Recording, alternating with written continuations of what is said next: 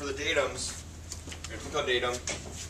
I'm going to pick on, so if I wanted this bottom surface here to be a datum, I just click on the surface and say OK. And I can grab that little green dot, pull it over.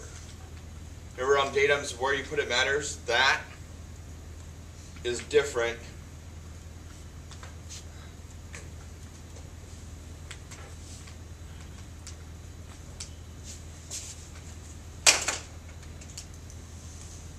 than that. Make sure you put them in the right spots like I have them on the drawing.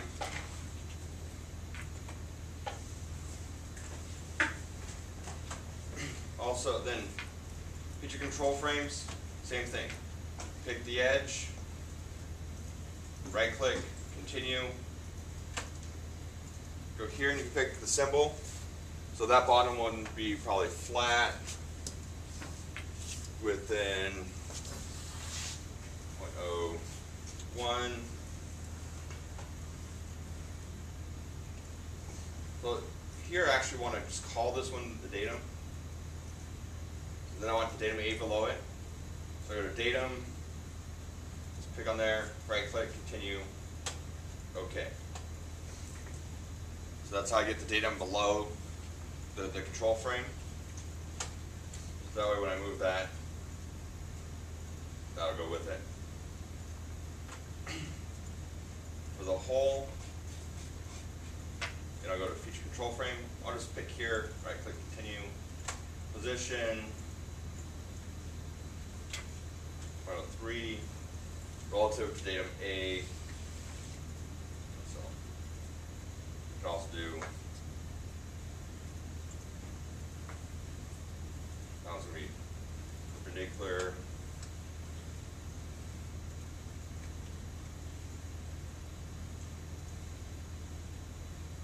So I can also do it like that to add the identifier.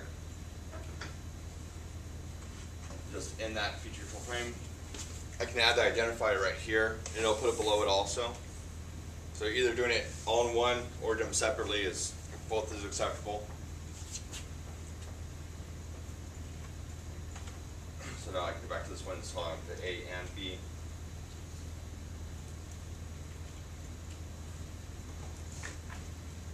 So does anyone know what else I need to do when I'm using GD&T? I know we haven't talked about it yet in this class, or at all in this class. Remember from 44, or anyone else, anyone taking 5 yet? We talked about that. Albert?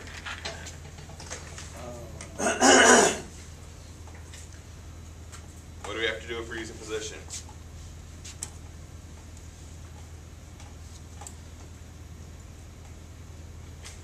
Look at your projects. When I use that one, what happens to some of those other dimensions?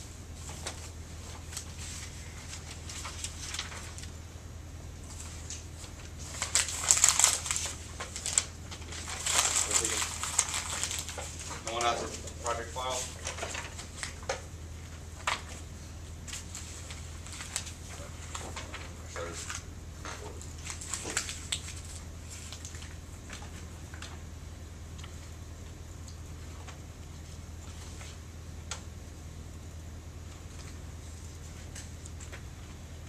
Are any of those ones have something different on them?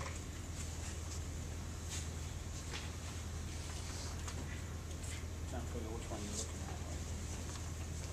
at. Any of those look weird?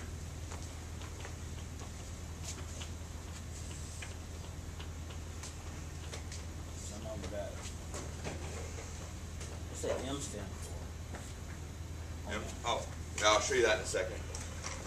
So there's that I'll show you in just a second, and also the diameters. But any of these dimensions look different than normal? Yeah, some of them. The box, right? Box. What's the box mean, Robert? Oh shit. Do I need that class away from you? Give me 1 second.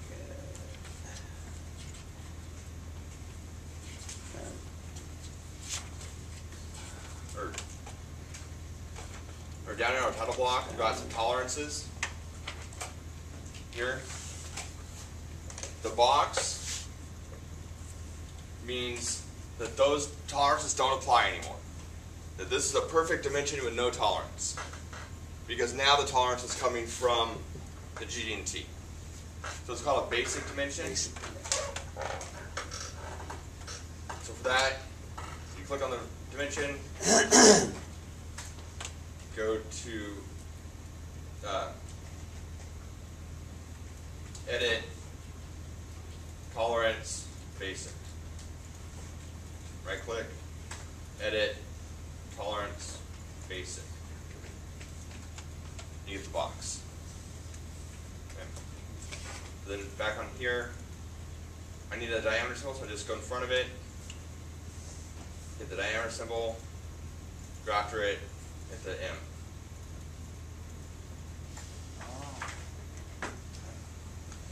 There's one of them that I note, so if you want to note, put your note in, and it goes below it.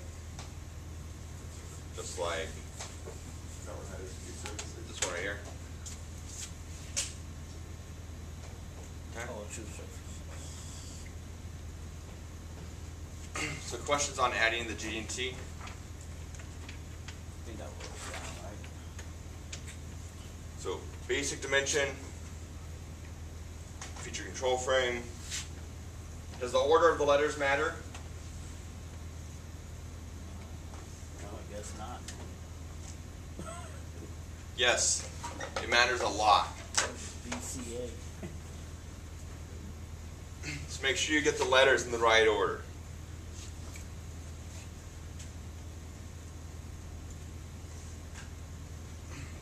So that's how you add the GD&T. Okay? Questions? I'll probably ask them later. Well, the video will be up later. All right. So you really want to just want to be able to go in your drawing, feature control frame, and datums. Actually, they're not on that first list here, so you need to hit the down arrow once, and then you can get to them. Down arrow. So you see that? Just hit the down arrow, feature control frame, datum. So that's where you put them in. Okay? It's better to do them all at once instead